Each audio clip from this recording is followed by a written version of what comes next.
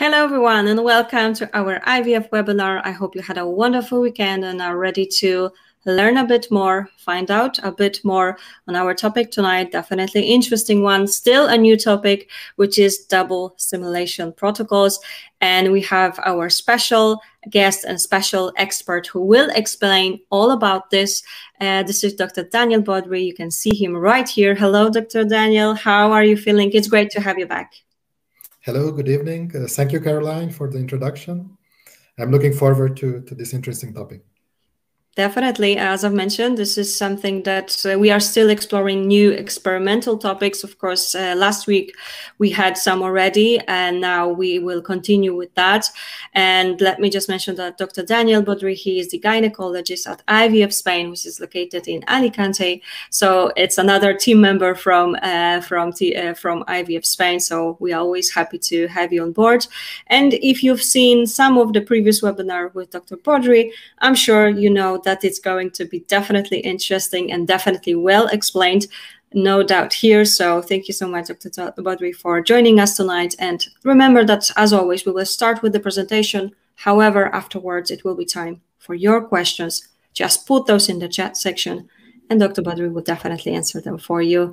And before we start with the presentation, let me just add that, as you know, we are here almost every single day from Monday to Friday, simply because we are here to support you, to educate you, to provide you with different topics on various, of course, topics focused on IVF, egg donation treatment, but many, many others. As you know, there were some emotional support topics about emotional supports, etc. And my IVF Answers is a part of European Fertility Society, which has been brought to you because we definitely are here to support all the patients in any way we can. And that will be it from me.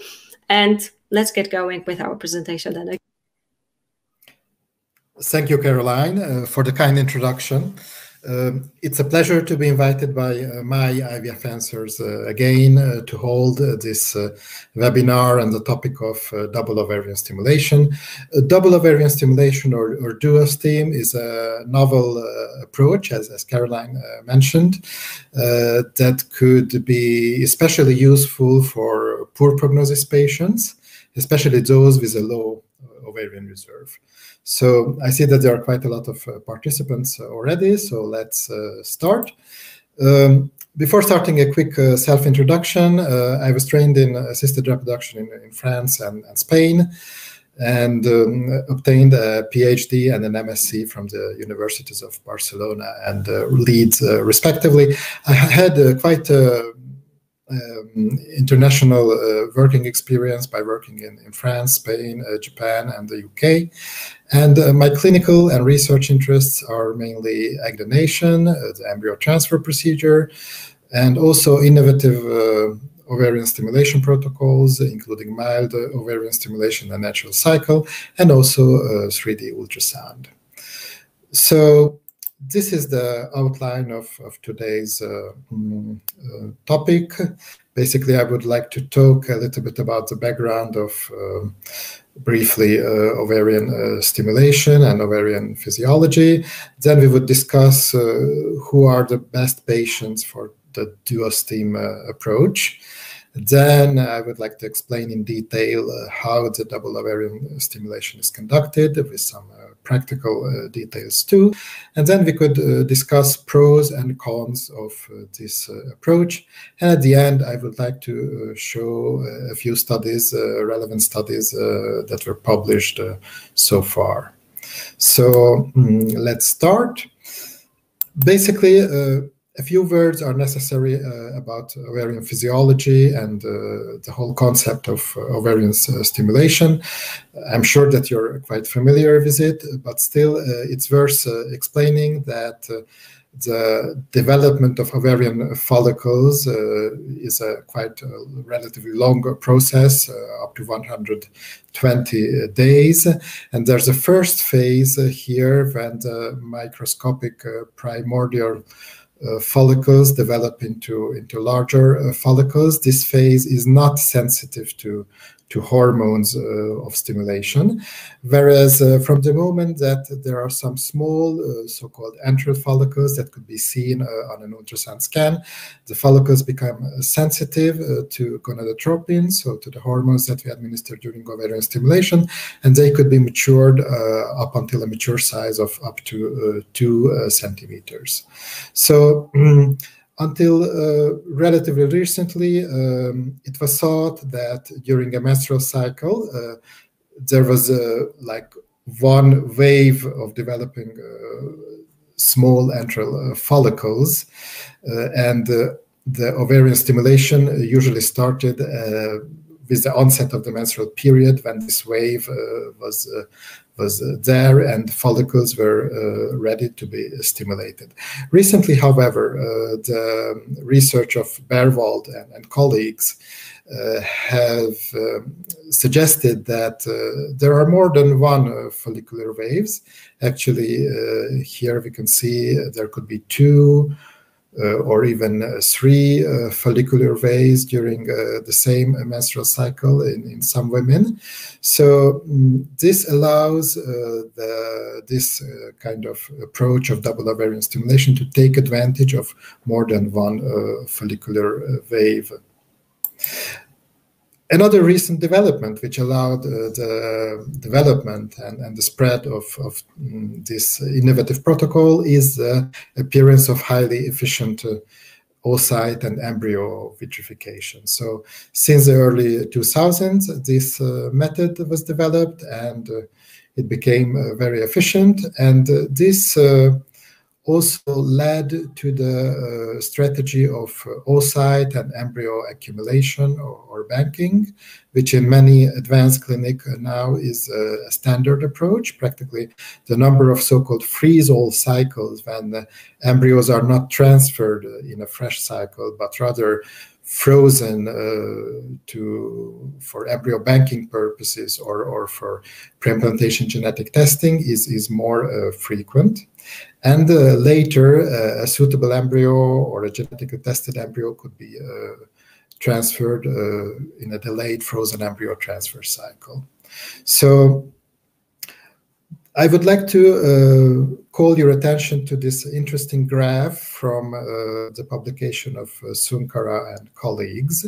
So this registry-based data set from the UK asked the question, what is the best number of eggs to achieve like optimal chances of live birth? And it turned out to be around 15. So basically, as the number of eggs, available eggs, increases during an ovarian stimulation, it could be one cycle or several cycles, the chances of achieving a live birth also increases. And I would like to call your attention to this steep part of this graph. So basically, especially for a low responder patient, there's a big difference if 1, 2, 3, 4, 5, 6, 7 eggs are obtained, because the chances of achieving a live birth increasing quite quickly. So this is the rationale why it is a good idea to repeat stimulation cycles, even back-to-back, as with the double ovarian stimulation approach. And in this, with this approach, obtain a higher chances of progress. So this led to the development of these non-conventional start stimulation protocols, meaning that stimulation could not only be started at the beginning of a menstrual cycle, but also in the luteal phase after ovulation happens, so in the second phase of the ovarian stimulation, or at random, independently from the stage of the menstrual cycle. This is especially useful for urgent fertility preservation, or this sort of double ovarian stimulation approach was developed, which means that a conventional follicular phase or an early, the first phase of the menstrual cycle is used for the first stimulation, and then immediately back-to-back with a small very small pause immediately a second stimulation is started in the luteal phase. So this was the so-called Shanghai Protocol, which was first published in 2014. Then also an Italian group became very active with this protocol and published many interesting papers, the group of Filippo Baldi. And nowadays more and more clinics adopt this approach in Spain, in Scandinavia, and the US and elsewhere. And we have more and more accumulating data. So for whom this approach could be considered? Obviously, the primary indication or the most suitable patients are poor responders, those who have low ovarian reserve markers, meaning that either, for example, they have on a scan a low number of these small antral follicles. These kind of black spots could be seen. These are tiny envelopes containing potentially an egg that measure between 2 to 9 millimeters. These could be evaluated with an ultrasound. So the total number of these follicles between the two ovaries are less than 5. Or also the level of the anti-Mullerian hormone could predict ovarian response. So these patients have a low threshold of anti-Mullerian hormone. So these patients, which are now with a recent classification, are called Poseidon group 3 or 4 patients, depending on their age, whether they are a little bit younger, less than 35, or older, more than 35. But these patients have a low ovarian reserve markers, and the number of expected eggs is 3 or less, even with a successful stimulation. So these patients could benefit from back-to-back stimulation cycles.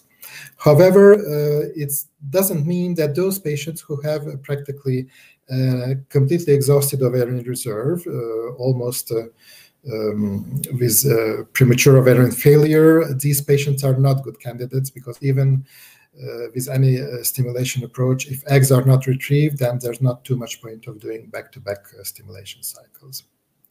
So a second group of patients that is also suitable to consider this double ovarian stimulation, these could be, we could call secondary indications, are patients who want to do pre-implantation genetic screening.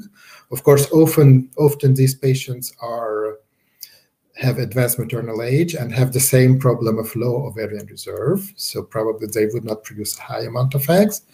Or, for example, older social egg freezers in their late 30s or even 40s. Also, this is not the ideal age to do egg freezing, but we have this kind of request. So these patients also would benefit from doing back-to-back cycles. Or, for example, cross-border reproductive care patients. So in our clinic, for example, we have many such patients, and simply for logistical reasons, these patients could benefit in performing back-to-back cycles, because they don't have to travel back to their home country, and could do practically a stimulation during a 1 month period. Also, another interesting clinical group of patients, these cycle rescue patients, meaning that for any reason, the first stimulation attempt yielded a suboptimal ovarian response. So according to the new Poseidon classification, these are patients Poseidon group 1 and 2. So these are younger or older patients, but without any low, they don't have any low ovarian reserve markers, but still, for some reason, maybe inadequate dosing or other issues, they did produce a low amount of eggs, less than 4 eggs. So although this is a quite discouraging event, these cycles, the first stimulation, could be compensated if immediately a second stimulation attempt started and a better amount of eggs could be retrieved. So basically, in these patients, the objective is to obtain, as in the first group 2, a higher number of eggs during a shorter time period. But who are the patients, for example, who are not really suitable candidates? These are definitely high responder patients. We will analyze this why. Basically, high responder patients are not suitable candidates because with the dual-stim approach, during the second phase, it's much more difficult to do their monitoring. Often, there are more eggs retrieved during the second cycle, and for patients who already produced quite a high amount of eggs, this is not a good approach because this could increase the risk of ovarian hyperstimulation syndrome, and even if there's no OHSS, then cause increased discomfort. A third group of potential patients are those who need urgent fertility preservation for a medical indication, mostly because of recent diagnosis of cancer. So for these patients, it is very important to retrieve as many eggs as possible during a short time period and quickly. So before administering chemo or radiotherapy, these patients could benefit from a dual-stim approach. Even recently, a so-called triple stimulation was described for such a patient. Obviously, this only could be allowed for really well-selected and motivated patients. Now let's talk a little bit about how the double ovarian stimulation is conducted.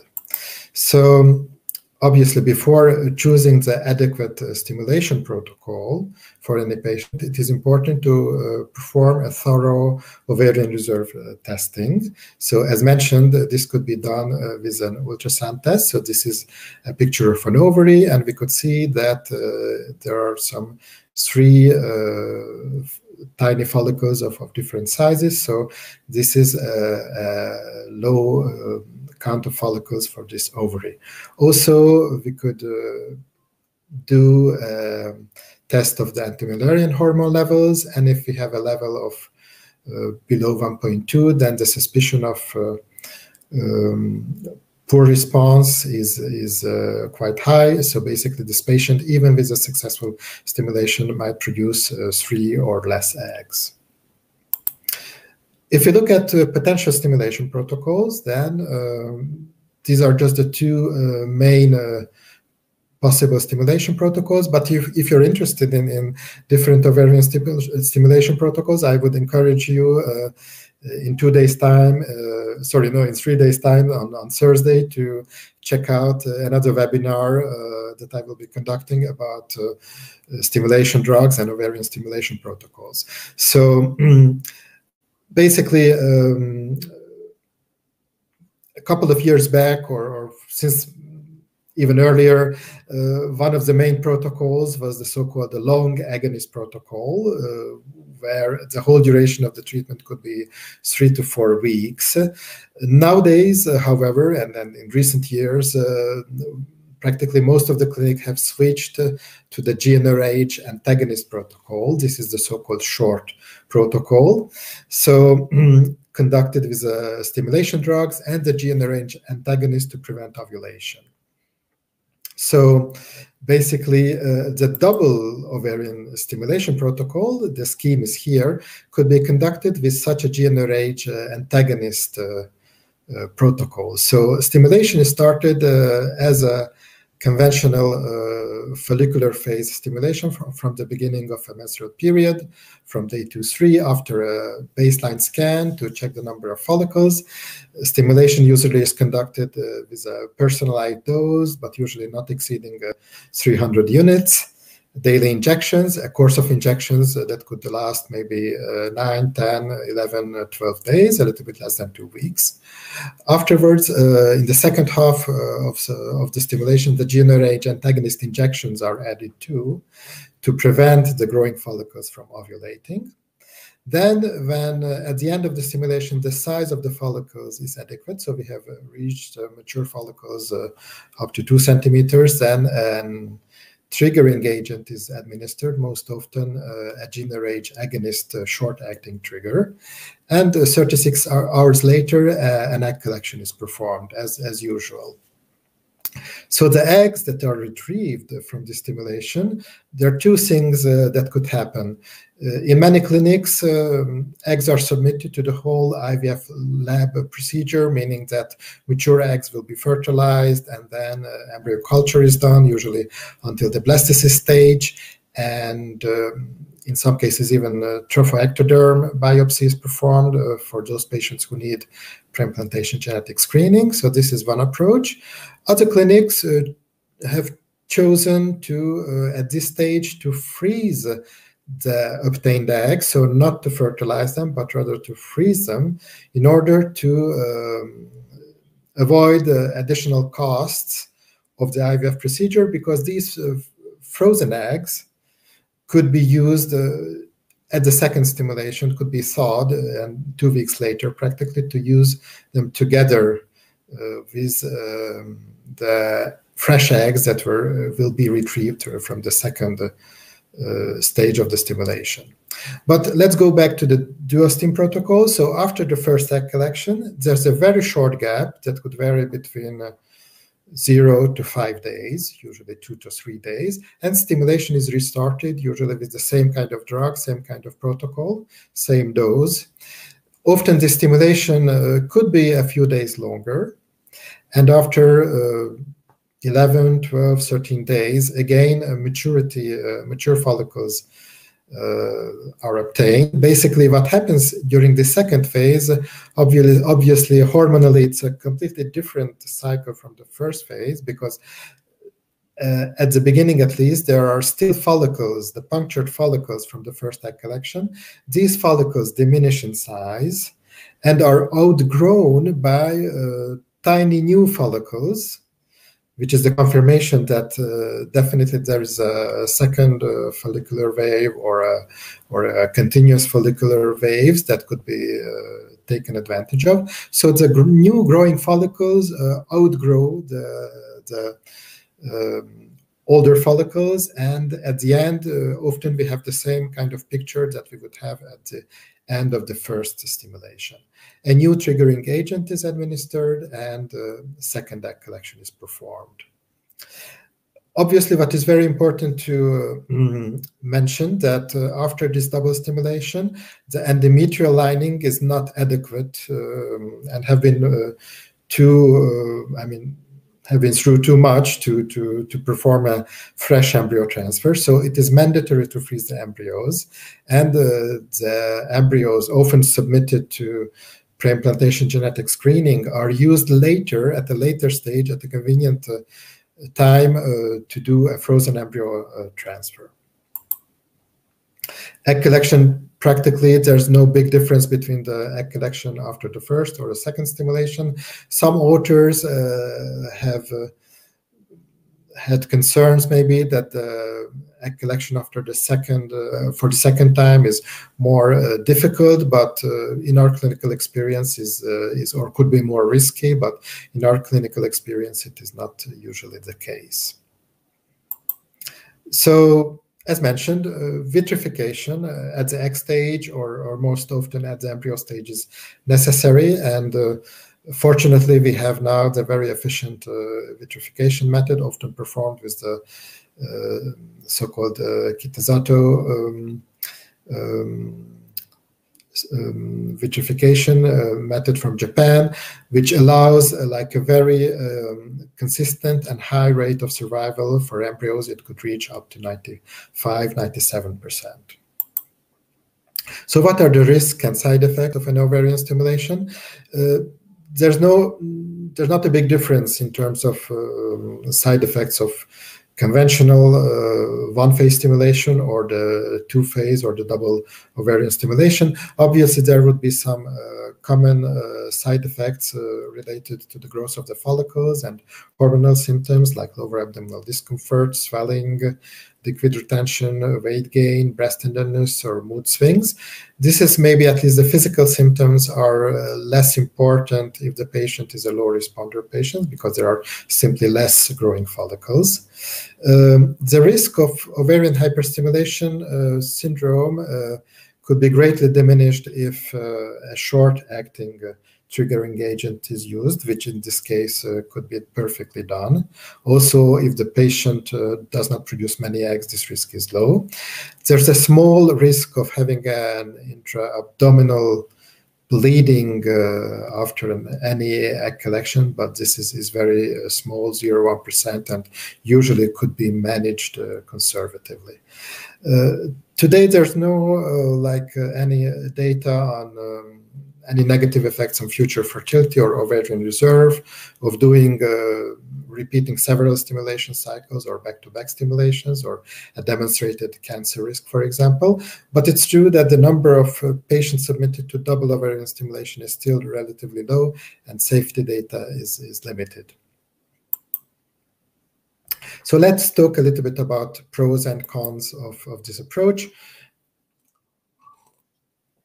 This is a very interesting SWOT analysis, strengths, weaknesses, opportunities, and threats, from the Italian group that has published a lot about double ovarian stimulation. Obviously, the main advantage is that a higher number of embryos obtained from 2 stimulations compared to 1 stimulation only. So this is self-explanatory. And in consequence, more patients could obtain a suitable blastocyst, or even a blastocyst that is genetically tested. By the way, if you're interested, these authors have proven, and other authors too, that there's no difference in terms of egg quality or embryo quality in double ovarian stimulation if you compare the first part of the stimulation with the second part. So the egg quality is the same. The main opportunity with this kind of approach, of course, the reduced dropout rate, because those patients who manage to complete double ovarian stimulation are by definition have performed 2 cycles, so they have 0% of dropout rate. So this could be considered an important benefit. And of course, this also means that the time to obtain a competent embryo is shorter.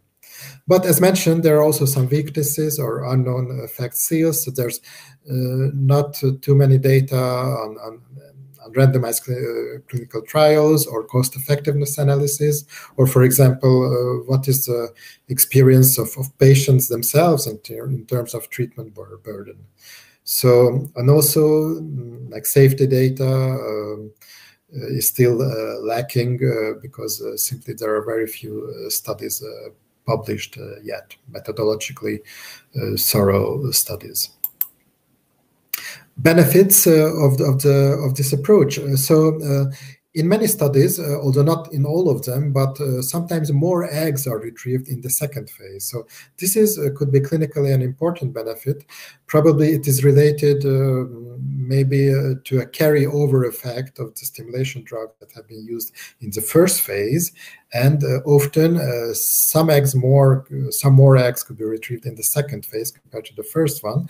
And obviously, in low responder patients, even 1 or 2 more eggs could mean a big difference. So there's less dropout, as I have mentioned, but this is, of course, obvious if 2 cycles are done back to back. But there are also some drawbacks. So in terms of, for the clinic, the workload is higher because 2 stimulations are done, 2 egg collections in 1 month's time. And the monitoring of the second phase is slightly more difficult. Usually, it's better to rely on hormone measurements than on the scan picture, at least at the beginning. And as mentioned, there's still not too much data, especially from randomized clinical trials. So there's definitely an interest in double ovarian stimulations. As Caroline has mentioned also, it's something quite new and relatively experimental, although many clinics are doing it. But we should not think that this approach is the best solution for any type of patient.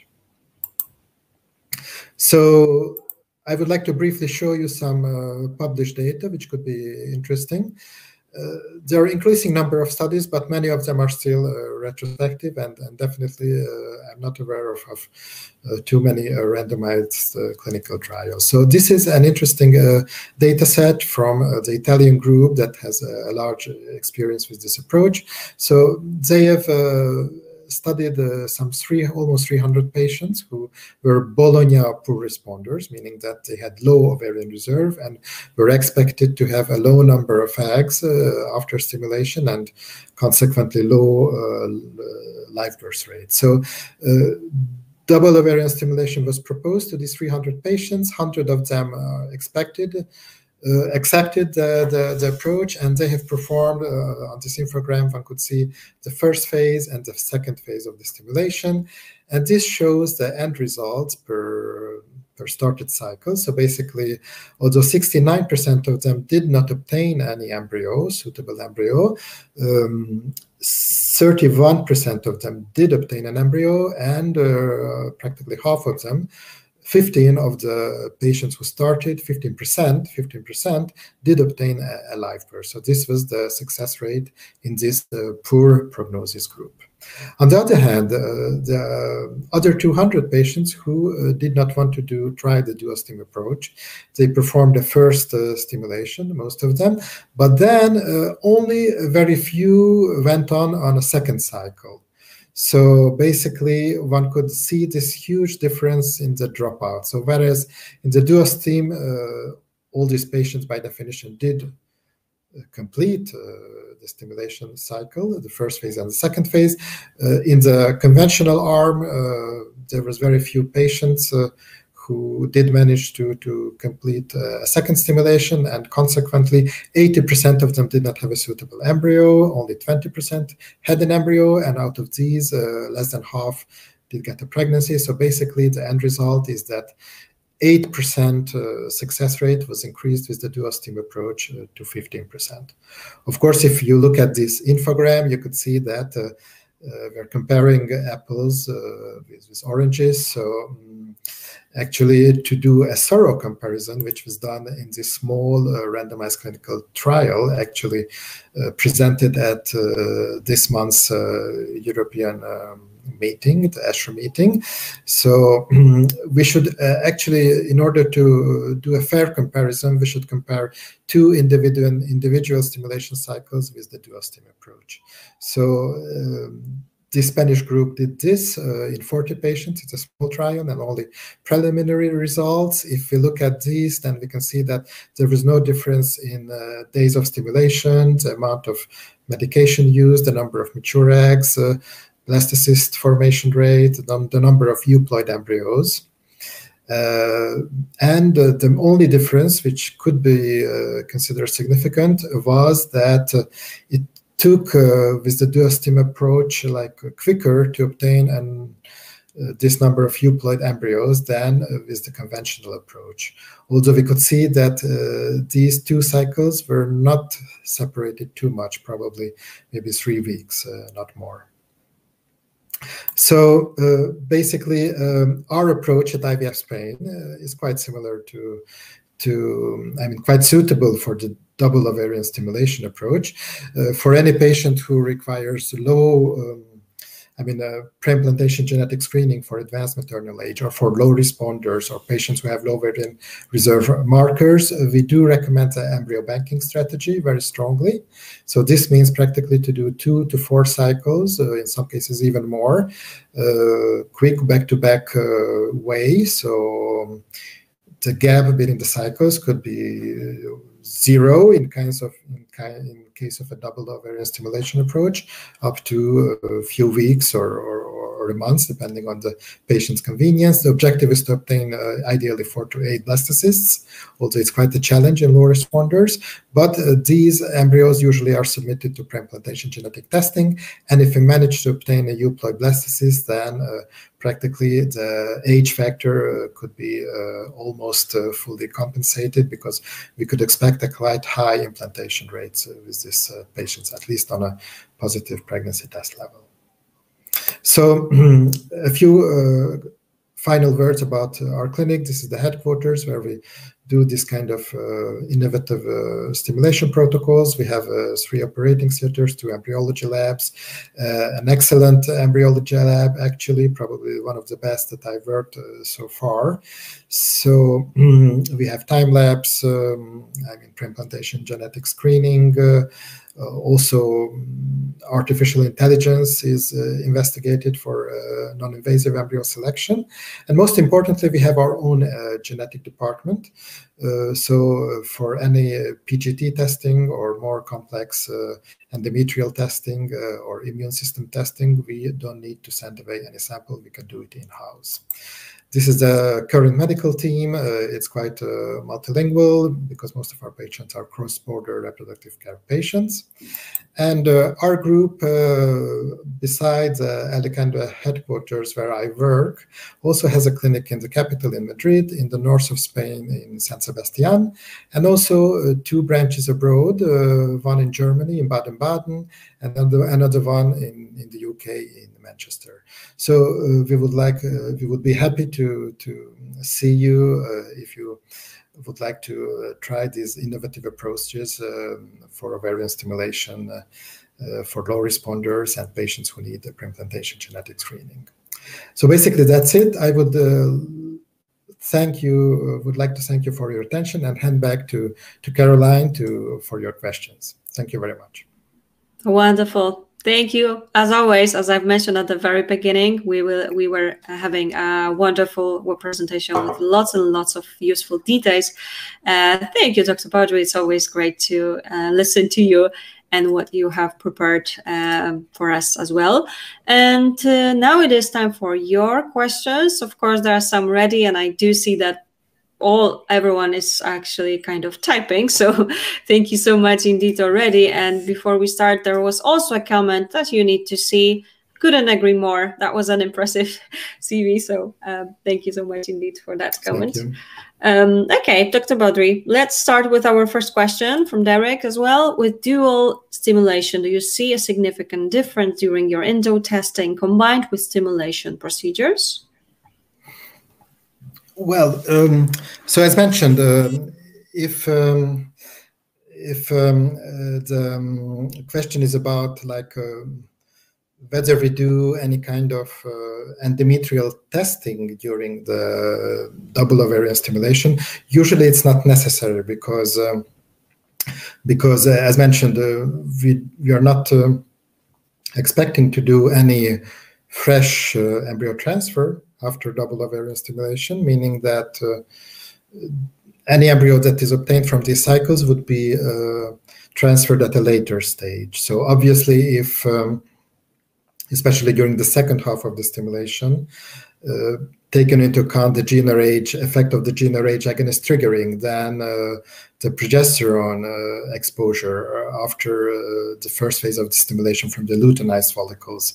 So the lining usually is not the same during the second phase. Often there's a menstrual period, which this I didn't mention, but during the second phase, often there's a menstrual period, which could be sometimes delayed, comes maybe after the second egg collection. But definitely this is not important because there's no fresh embryo transfer with a double stimulation approach. So this is relevant to test the endometrial lining.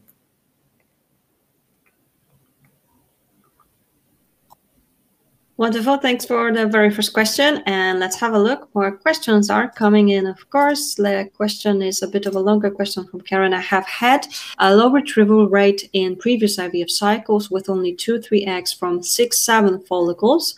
I would like to try a double trigger and have heard this is not possible during the first stimulation of a dual stimulation. Why would this be? Yes, so this seems to be the situation of that there may be some issue with the maturation of the follicles, because from 6-7 follicles, we depending on the size, of course, we do expect 6 or 7 eggs.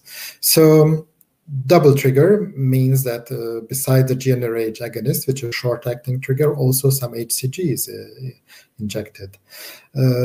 It is true that the publications, what Karen has mentioned, it's a very good question, that usually in both phases, like only the agonist trigger is used in both phases. So because HCG, the long-acting trigger, the classical trigger, has like a half-life which is much higher, so it is sort of not fully recommended, or could be deleterious if this trigger is used in the first at the first egg collection or before the first egg collection. In the second one, it could be used because that would be that will be the last one. But actually, there are some publications, the Chinese publications, where in both phases HCG was used, and they had good result. And even in our clinical experience, although we don't use it often, but we had a few cases, for example, when HCG was used both times or even dual trigger. So it's not completely sure that if HCG or dual trigger used in the first stimulation phase, that the second stimulation phase there would be any issue. So I think this could be attempted in order to try to improve the maturation of the follicles in the first phase and even in the second phase. But probably the second phase anyway could give a different number of eggs. So each stimulation cycle is different, meaning that if in one phase it was low, still the second phase could work. But I think it's not a problem.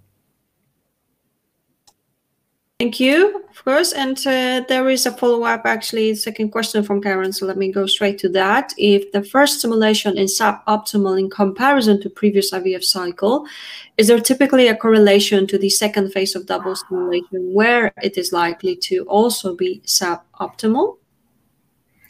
Well, if we look at this Poseidon classification, so I mean, the opinion leaders did devise this classification because sometimes there's no correlation. So especially for those patients who don't have low ovarian reserve markers.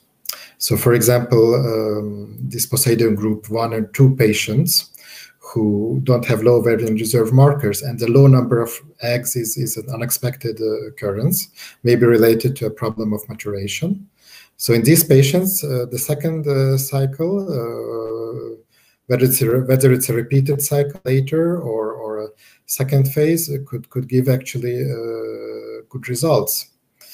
And if it's a low responder patients like Poseidon group 3 or 4, so if it is expected to have a low number of eggs, even then unexpectedly sometimes 1 or 2 eggs more could mean a difference. So even in these patients, sometimes it's worth to definitely try the dual stim approach.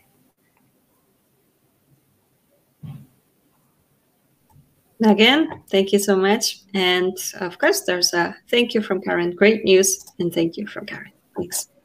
Okay, let's have a look. More questions are coming in. And here's the next one. Okay, just a second. The first one is here. We have a few from the very same person. Do you give same dose for second stimulation or increase the dose?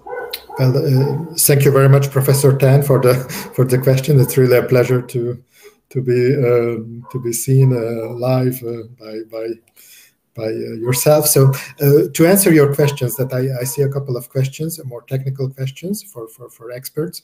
So sometimes we do increase the dose, probably more like empirically. So it's not necessarily demonstrated, but that it has to be increased, or that it needs to be increased, but it could be increased a little bit. Yes.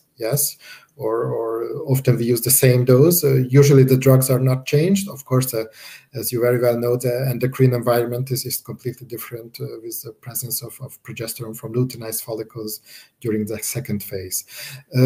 Do we going on with your other questions, do we use triple or quadruple stim? I think I've used only twice triple stimulation, so it's not often. And I've seen this recent case report of triple stimulation, probably quadruple stimulation. If it was done, I had patients like this who did 2 duostims, but of course separated a little bit in time. For example, a 41-year-old patient who needed to accumulate embryos for a PGT cycle. So it's not 4 stimulations close, but 2 double stimulations. So if we could call it quadruple stimulation, and the triple stimulation probably is also a not frequent thing. And another question, do we use GnRH agonist trigger? This is the same question as Karen has asked before. So usually because actually in our clinic, in IVF-Spain, we practically don't ever use HCG unless there's an issue with oocyte maturation, obviously only for patients who don't have a risk of OHSS. So we use a lot of GnRH agonist. With the duostim approach, usually both phases are done like this, and many publications from Peter Humaydan also advocate the use of GnRH agonist as a first intention trigger. But in some cases, we might have used, yes, dual trigger for the second phase, or if we wanted to improve the oocyte maturation for the second phase, HCG could be also used. Thank you very much, Professor Tran. Thank you indeed. It's really good to see you here as well. And thank you for your questions. And actually, one more, okay. So have you ever published your results, and what is the reference? The results, well, in terms of results, myself, I only had it in an abstract stage, published at ESHRE. We do use it in our clinic in Alicante quite a lot, but not in a controlled way. So it would be like a retrospective result, as many other Spanish clinics also use it. So it is like gaining in popularity in Spain and other European countries too. But it's not published yet, because we know that only like thoroughly designed like randomized clinical trials have a chance of being published. Of course, understood. Thank you so much indeed for answering that one. And it's about another doctor from IVF-Spain. If you can answer that, is Dr. Joana Ispura still seeing patients? Of course. Yes, he's very active, and he sees patients, of course. Okay, thank you for the confirmation. Yes. Excellent. And one more, actually, okay, from Professor Tan. Can we correspond for more advice? If so, what is your email address? If I would be happy to provide you, Carolyn, with the address, and we can have an exchange of information, of course. Wonderful. I can do that. So of course, you know where to find me. I will be able to help you out with that. That's not a problem at all. Okay. And actually, we are just waiting for some more questions. Again, someone is typing, so let's give it a minute and let's make sure that we have answered all the questions. A very interesting session so far. Thank you so much for your questions. And well, Dr. Bodri, as you can see, there were some comments already. So while we are waiting for the question, as you see, I could mention yes. one aspect which was not it's not so much a medical aspect, no, but every clinic has a sort of different approach in terms of pricing, no, because this kind of duostim approach, although it's experimental, it has medical indications, but nonetheless, it is as with any embryo banking approach, it is 2 IVF cycles. So some clinics do this kind of approach, that they give an important discount for if somebody tries a second stimulation or a third stimulation or a fourth stimulation. This is also our case at IVF-Spain, meaning to encourage the patient, because the cycle is hard enough, but if the patient is maybe could be motivated a little bit more by doing a second stimulation, whether it's double ovarian stimulation or a little bit later, like a quickly repeated stimulation, this could also be an important factor in the decision. Thanks indeed. And Karen has one more question. So let me go straight to this one. So I have used Menopur before, and doctor has mentioned possibly using Gonal-F and Menopur for second stimulation. I'm 42 is the common, as I thought Menopur was the choice of medication in over 40. It is, of course, over 35, yes. So We will talk about it maybe on Thursday a little bit, I mean, Karen already has grasped the differences between the two gonadotropins. So sometimes Menopur, which has LH activity, but there are other preparations too. So Pergoveris, which is a slightly more expensive medication, but it has recombinant FSH and recombinant LH. This could be useful too. But I think if your doctor has decided to use a combination of Gonal-F and Menopur, then it's a good choice, because Gonal-F could provide a little bit stronger stimulation, and Menopur could provide additional LH for oocyte maturation. So it's definitely a good approach for the patient above 40. Yes. Amazing. Again, thank you so much indeed. And of course, another thank you from Karen. That might have been our final question. But of course, as always, remember that you can always get in touch with IVF-Spain, and I'm sure they will be happy to help you out with lots and lots of details, as well as Dr. Bodri, no doubt here. But as you already know, we will be back with Dr. Bodri on Thursday at 6 p.m. UK time. We will be back. We will talk about medication and some other protocols. So you can definitely join us and, of course, ask your questions. And I believe this was our final question indeed. So thank you so much, everyone. Before we finish, Dr. Bodri, anything else you would like to add? Well, it was a pleasure really to work again with this very professional platform, and you, Caroline. So thank you very much for bringing up this topic. Actually, it was your proposition. So I enjoyed it a lot, and possibly future webinars too. Definitely, we are already looking forward to it, that's for sure. And as you know, we thank you for that, the wonderful presentation Q&A. Couldn't say anything else really, because it definitely was very back and forth kind of Q&A session with lots of interesting details as well. So I do believe you found this useful, and well, I'm sure it's going to be very, very useful on Thursday. So join us. But before Thursday, remember, we will be back here tomorrow at this time 7 p.m. UK time. We will be back with another topic, so hope you will be able to join us as well. And remember, this has been recorded, and you will be able to find this on My IVF Answers, our YouTube channel, or our website. Of course, it will be right there tomorrow.